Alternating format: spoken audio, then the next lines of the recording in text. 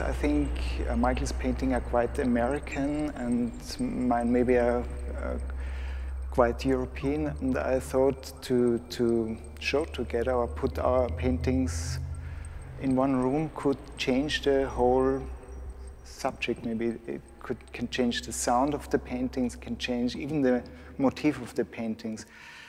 I think you see it quite well in the first room where there's this Jesus cross, wooden figure combined with Michael's best beach for kids in LA.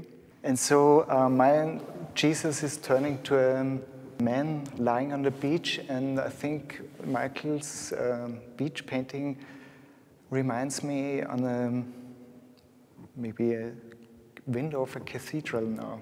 So even the motifs switch in a way. I wanted to do a show together because I felt that our paintings, even though they're made in very different ways, that they have some similarity in concern about painting, and there's kind of the subtexts are maybe similar, even though the end text is maybe different. Nowadays, I think if you're a painter, you have to love painting and hate painting and find ways to hate painting lovingly, and I think that both of us maybe do that.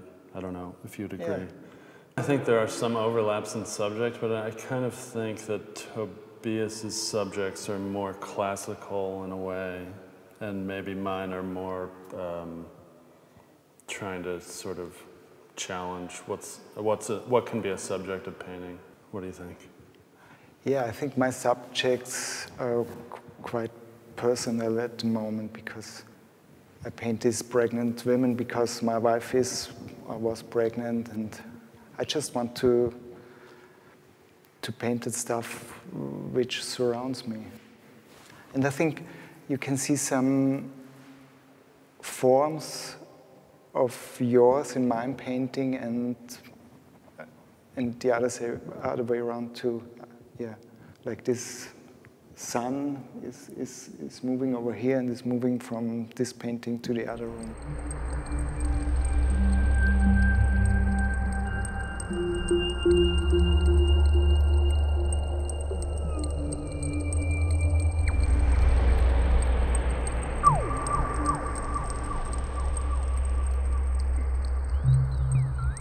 I like making images with the computer because it's anything can happen. It's, you know, it's just sort of like, it's like having 10,000 pieces of paper that you can throw them all away or draw. I mean, there's just, like you're drawing in some sort of a sphere. And you know, and I like that the printing technology is challenging kind of paintings like Tobias's maybe. Or just paintings in general. It's maybe threatening their validity, and I make paintings too, that don't have printing in them, and I like that the different types of paintings fight with each other. And I think Tobias's paintings and my paintings are having a nice fight. We decided just to buy this huge canvas and to do it together at once. It's like two animals crawling around on the canvas. And it's not I think it's not so much about the painting, it's more about doing it together and to create a different temperature for the show. I think it's quite a French painting. Today, when I saw it, I was thinking on this Renoir colored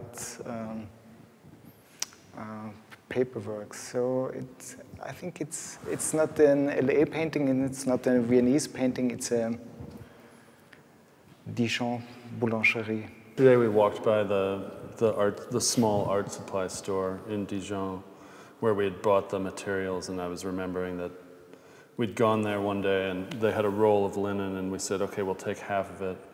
And then we came here and made the first half, and then the next day we went back and we got the other half. And that's why it's these two hemispheres. But I think there's something nice about that. There's just these two paintings.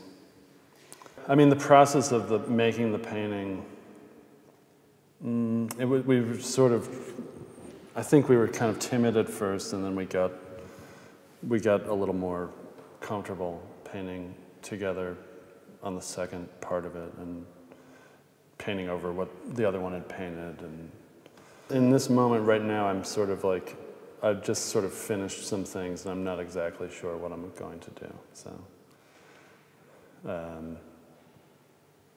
there's, yeah, too many options. Maybe retire, maybe.